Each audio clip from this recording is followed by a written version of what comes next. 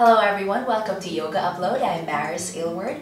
Today's video is the first video of the Vinyasa Essentials tutorial series. It's all about downward facing dog. This is for both beginners and intermediate students. For the beginners, we'll talk about the basic shape of the pose and how to get into it, and also the common issues that beginners struggle with in this pose. Now for the intermediate students, we'll talk about how to get deeper into the pose, how to make it feel even better, and how to make sure that our yoga practice is safe and sustainable. That's all coming up next. Now this first part is for the absolute beginner. You've never done downward facing dog before, or maybe you've done it a few times but you're not really sure about what you're doing. So where do you even start? Come to all fours and bring your knees about hip distance apart and your hands about shoulder distance apart. Now walk your hands forward a few inches so your wrists are not directly under your shoulders. They're going to be a few inches forward of your shoulders. Now spread your fingers nice and wide so you have a good base, a good foundation for your downward facing dog, and firmly press your hands down towards the mat. Now tuck your toes under and lift your hips up towards the ceiling. Press your thighs towards the back of your mat and press your heels down towards the floor. Even if they don't reach the floor, it's okay. Make sure the head is relaxed. So this is the basic shape. It's like an inverted letter V, a triangle shape with your body.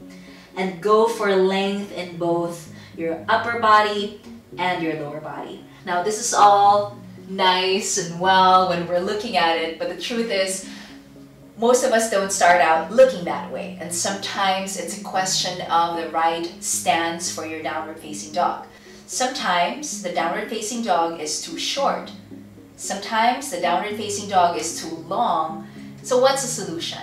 I suggest you do the plank test, okay? So come to your plank pose. Your shoulders are stacked over your wrists and your heels are stacked over the balls of the feet or your toes. Now, if you wave back to a downward facing dog from this position, you should be in a pretty good place for your downward facing dog with maybe just minor adjustments. If the downward facing dog is too short, when you wave forward to a plank, your shoulders will be shooting way forward of your wrists. If the downward facing dog is too long and you wave forward to plank, you won't even get there. Your shoulders are way behind of your wrists. So that's just a good test to see if you have the right length of your downward facing dog. Now here are some other common issues for beginners. I see this a lot in my class.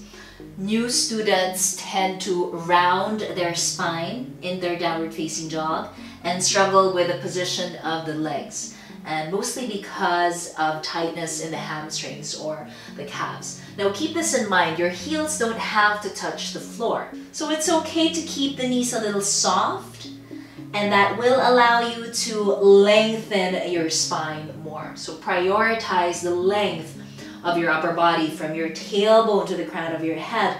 Push the floor away with your hands and the shoulders are away from your ears. Relax your head. Reach your sitting bones up towards the sky. Okay? And to avoid that rounding in your back, think of pressing your chest towards your thighs as you press your thighs towards the back of your mat. So if you're just starting out with your yoga practice, keep working on those things. And even after you've been practicing for a while, there are still some issues in downward facing dog. And the most common thing that I hear from my students is it puts a lot of pressure, a lot of weight on their wrists and their shoulders and just their arms in general. So how do you avoid dumping all your weight on your arms and your hands? That's where part 2 comes in. Now, I'm going to be honest, this might be more information than you want to hear right now, but I encourage you to stick with me here, okay? And try this out, see if there's any improvements. We'll start with our hands, with our foundation.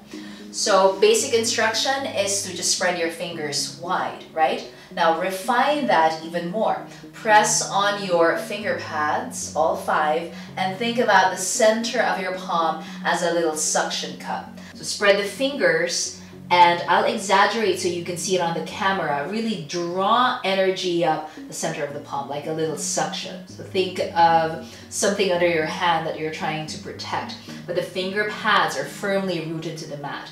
So in that technique, you're pressing down to draw energy up, and that energy will travel all the way up through your arm, through your shoulder. So that should ease some pressure off your wrist. You're not pressing down a lot of weight on the heel of your hand.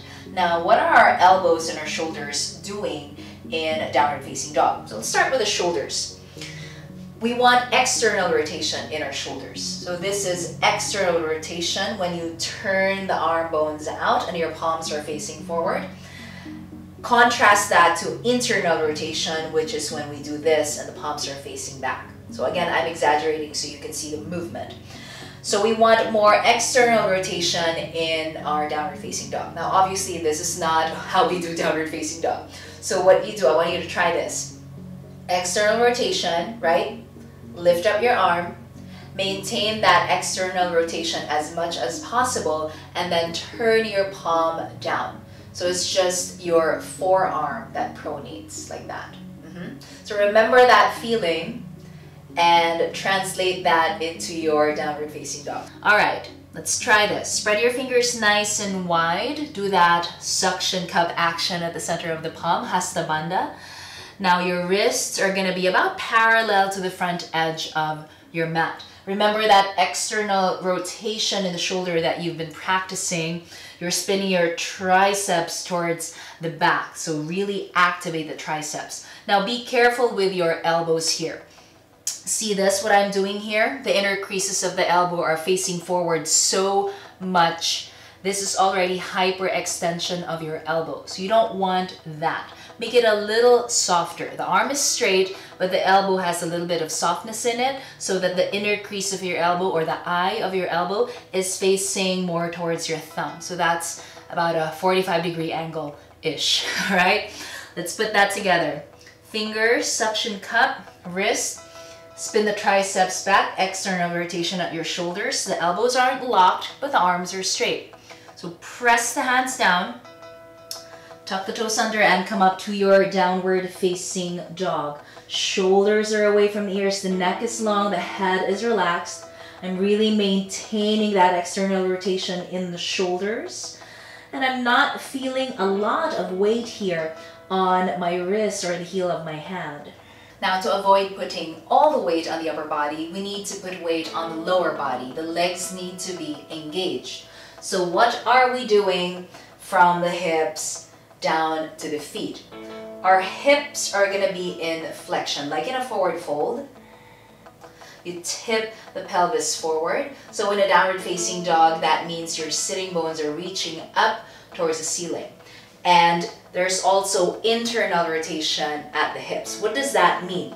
We turn the thigh bones inward, we rotate them inward and press them back. Now to contrast that with external rotation at your hips, for example, if you're doing a warrior two, right? The front leg in your warrior two is in an external rotation. And internal is when you do this. Turn the thigh bones inward. So tuck your toes under, come up. You know that basic instruction, right? So tip the pelvis forward, reach your sitting bones up. And that actually helps you internally rotate from your hips. So your thigh bones are spinning inward, then press your thighs back. Now the legs need to be engaged here. So firm up your quads, pull up your kneecaps. Feet are hip distance apart. Make sure they're not turning out or turning in too much. When you're looking at the feet, you can't really see your heels there. They're hidden behind the toes.